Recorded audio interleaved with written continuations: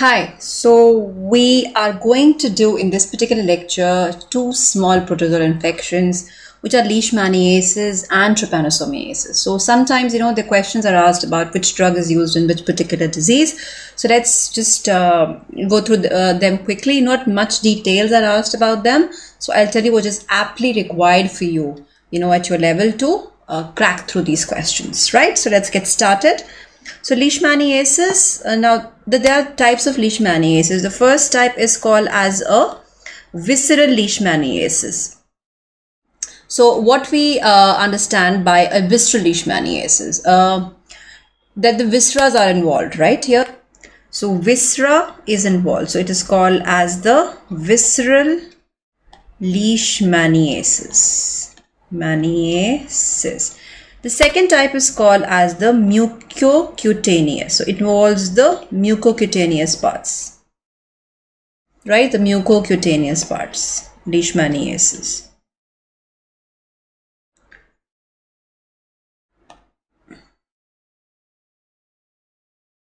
And the third one is called as the dermal Leishmaniasis, which means the skin is involved, the dermal Leishmaniasis. Now, the drugs actually are more or less the same for them, but yes, if you talk about the drugs of choice, whether it's a visceral or the mucocutaneous Leishmaniasis, we would need more of a systemic therapy. So currently what we use are the drugs which are Amphotericin B. We use Amphotericin B. We use Miltefosine. We use Paromomycin,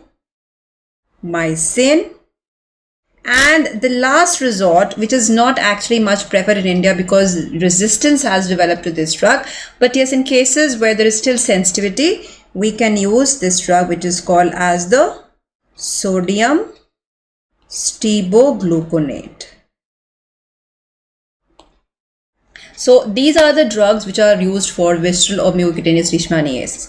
Now, usually a combination of drug therapy is used. So either we can combine Amphotericin with Miltefosine, or we can combine Amphotericin B with Paromomycin, or we can combine Miltefosine with Paromomycin, and so on and so forth. And wherever the combination therapy is advised, why is it advised? Because it leads to decrease in the resistance. One drug can, the organism can develop resistance to a particular drug, or this leads to decrease in the dosages of the individual drug. So their ADRs would be less. And when you give a combination therapy, wherever it is justified, it can even decrease the duration of treatment of the disease. So this is for these visceral or mucocutaneous Leishmaniasis. Now let's say it's a dermal lesion. So what we do, the drug of choice, we can inject, the short form of sodium stibogluconate is SSG. So we can inject the SSG around the lesion, around the sore or around the lesion, that can be injected. If required, it is serious, we can even give IV Paromomycin, right? And the third is Amphotericin B, that can be given. Now, out of all these drugs, this particular drug, which is Miltefosine, it is the only drug which is available in oral form. Rest, all of the drugs are parenteral. So that's why it is more important to remember. This is one of the drugs, just only drug in Leishmaniasis which can be given by the oral route. And in India, currently, this is the drug of choice for visceral Leishmaniasis. Right, so along with Amphotericin B, it can be used. It is very effective drug for that reason, right? So let's do Amphotericin B. Out of these drugs, what I will not be discussing the Paromomycin because it is an aminoglycoside. So you please refer to my lecture on the aminoglycosides where we have discussed about its mechanism of action. So we'll discuss the rest of the drugs. Amphotericin B. So you can see in my lecture on the antifungal, this is an antifungal drug basically. It's primarily an antifungal drug. So, and what does it do in the fungus or the fungi is that it is going to attach to the ergosterol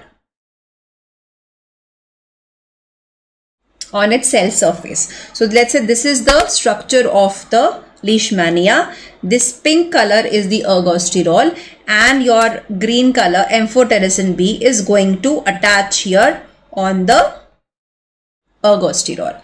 So ergosterol is actually a very prominent component of the fungal cell wall, but even Leishmania, they also have it.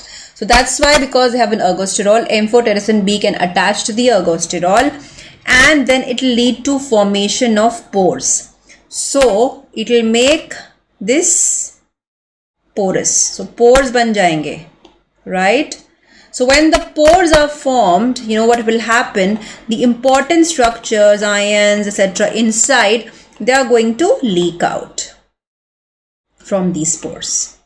And this is not good for the Leishmania. So this is how it exhibits its action. So it is lethal for the Leishmania because it attaches to the ergosterol and forms pores, and everything important inside starts coming out.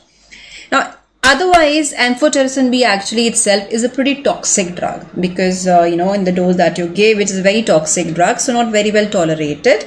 So a formulation which has been developed is liposomal Amphotericin B. So liposomal Amphotericin B, this is less toxic because these liposomal preparations, they directly go and attach to the reticuloendothelial cells, because Leishmania kya hai? They attack the reticuloendothelial cells of the, whether it's the viscera or the that is liver or spleen and the skin, they attach. So they attack the reticuloendothelial cells. So what this liposomal Amphotericin B will do, the liposomes will carry the Amphotericin B. So let's say this is the liposome, and inside we have Amphotericin B. So it will carry this Amphotericin B. It will directly carry it to the reticuloendothelial cell. So when it carries this directly, फिर वहाँ जाके it is going to deliver this Amphotericin B inside, and it is going to vacate, right? So why this method, what happens is only the drug is reaching directly to the site where the action is desired. It's not going anywhere else. So because it's a very directed approach, so the toxic effects are much less of Amphotericin B. But the problem with this kind of preparation is when such intricacies are there, so it becomes very expensive. It's quite expensive to procure. So people who develop this may not be able to, this kind of infection may not be able to afford it. That's the only drawback with liposomal Amphotericin B. Let's go to the second drug. This is the important drug because it is the only drug and the first drug which is oral, Miltefosine. And what does it do? It actually inhibits the cell signaling pathways. We have signaling pathways in the cell, and because of that all the actions are performed by the cell. It inhibits all those signaling pathways. So it will inhibit especially the lipid synthesis inside the Leishmania. It will actually disrupt the cell surface too. So it is quite bad for the Leishmania. So this is how it is going to exert its effect. The contraindication to the use of Miltefosine is pregnancy. It is a teratogenic drug. So in pregnancy, this is absolutely contraindicated, right? The third one is sodium stibogluconate. Now this component, when it is outside the body, it is in a pentavalent form, the valency 5. Pentavalent form mein hoti hai. And when it enters into the body, it converts into its toxic form, which is a trivalent form. So this is pentavalent, valency of 5. This is trivalent, valency of 3. Now this is quite toxic to the Leishmania. So when it enters into the Leishmania, it becomes trivalent, and what will happen? It generates free radicals.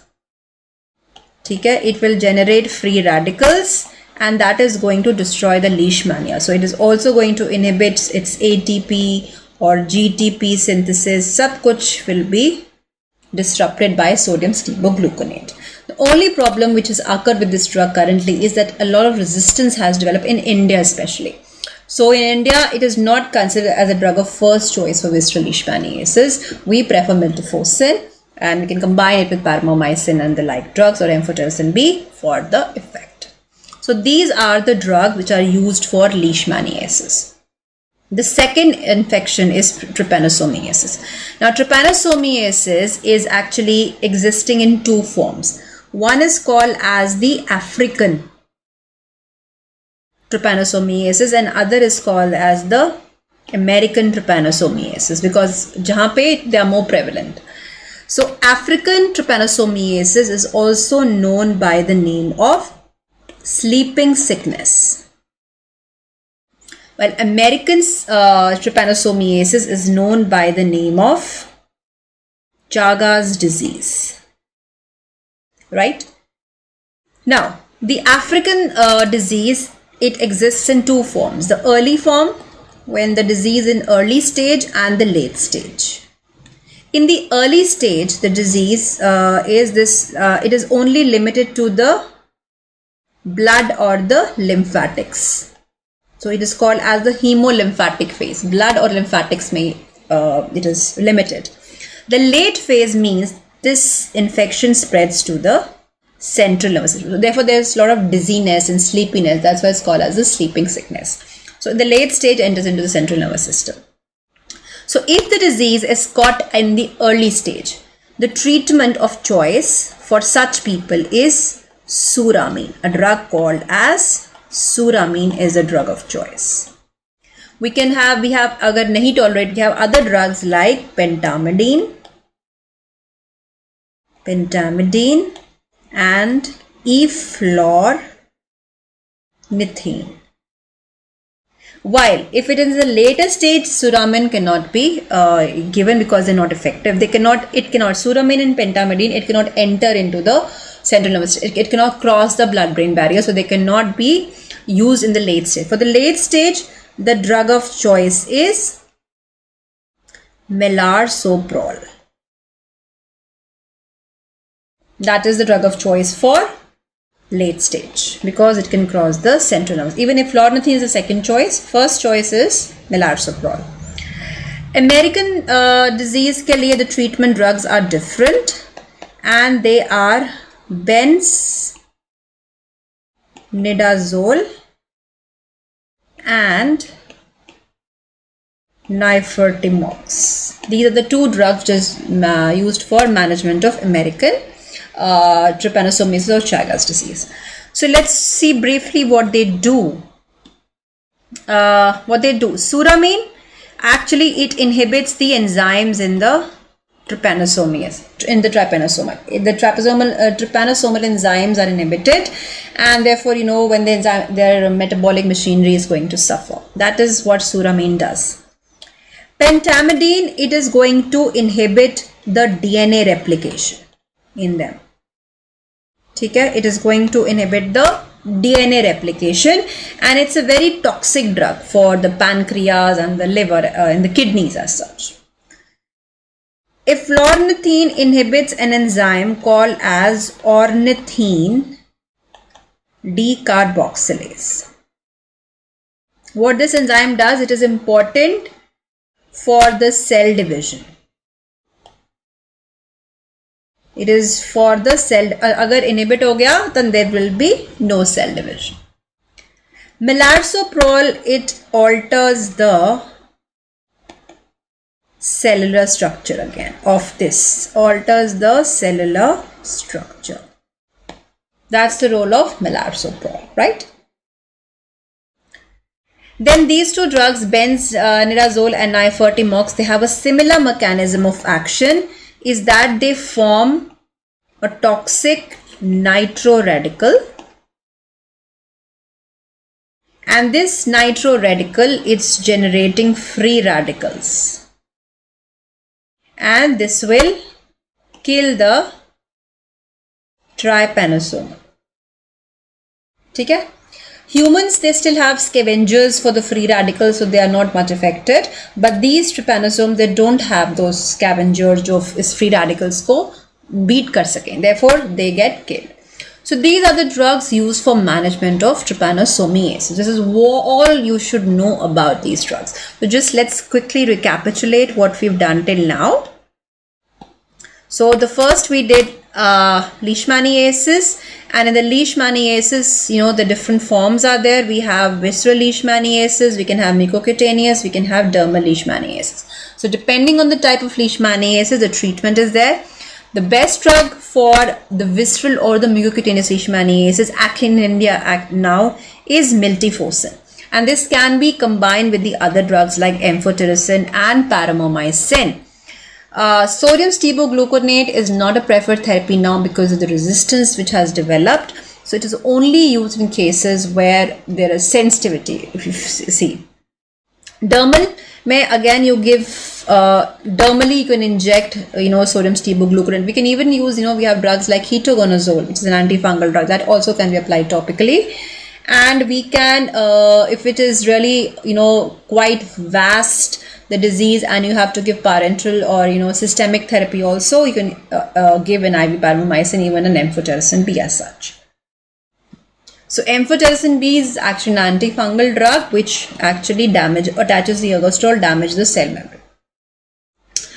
Then Miltefosine is important. It is the only and the first and only oral drug available for Leishmaniasis, and it should not be given in pregnancy. Sodium stibogluconate exists in the pentavalent form, converts into a trivalent toxic form which damages the parasite. Then it's trypanosomiasis, the two types, African and American. And African they have two states, early and late. Early is still in the lymphatics and the blood, but when it enters into the central nervous system, becomes a late stage of the disease, and that's why it causes a lot of dizziness or sleepiness, and the name is therefore sleeping sickness. So the drug of choice for the early disease is suramine, and drug of choice for the late disease is milarsoprol. While the drugs used for American trypanosomiasis or Chagas disease are benzimidazole and nifurtimox. So this is all about the two other protozoal infections, that is Leishmania and Trypanosomiasis. So we meet again in the next lecture with a new topic. So till then, take care, study hard. Thank you so much.